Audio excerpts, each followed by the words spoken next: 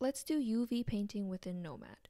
Under the Decimate UV tab, UV unwrap each of the shapes you want to paint. You can hide the colorful UV grid by toggling the icon at the bottom. Subdivide a few times so that there are enough vertices for high-resolution paint. Note that if you don't check linear subdivision, the shape may shrink, as in this case with the grass. So in most cases, I recommend keeping it checked. That way the shape is preserved when more vertices are added.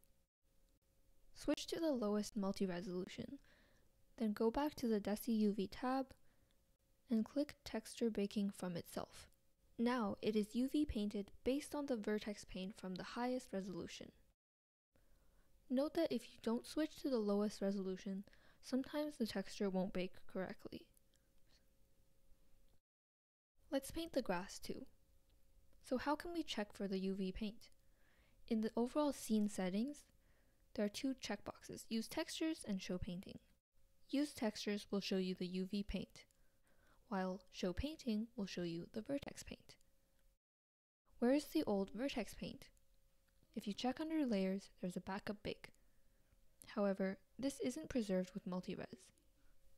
At this point, because the UV paint is baked, you're free to delete the higher multi-resolutions. Side note, if your object has multiple parts, especially parts that intersect, it's a good idea to separate them before you bake the painting.